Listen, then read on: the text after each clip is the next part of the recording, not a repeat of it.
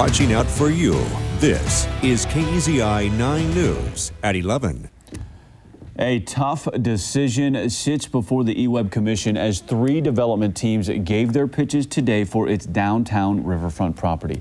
Thank you for staying up with us tonight. I am Brian Richardson. KEZI 9 News reporter Sarah Hurwitz is live in the studio with an overview of these visions. She has our top story coverage here at 11. Sarah? Well, just like the rest of the project, this was no simple pitch. Each team had 75 minutes to present their conceptual plans to the EWEB Commission. And now the responsibility falls on the EWEB Commission to whittle the 3 down to 1 and choose the site's master developer.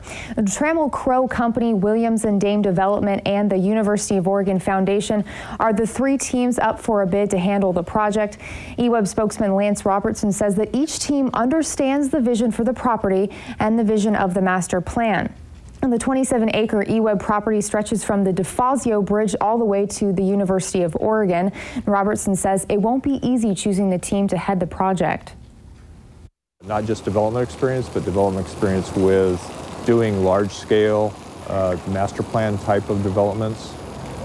So it's going to be a hard decision for our commissioners to make because all 3 of these proposals are really good.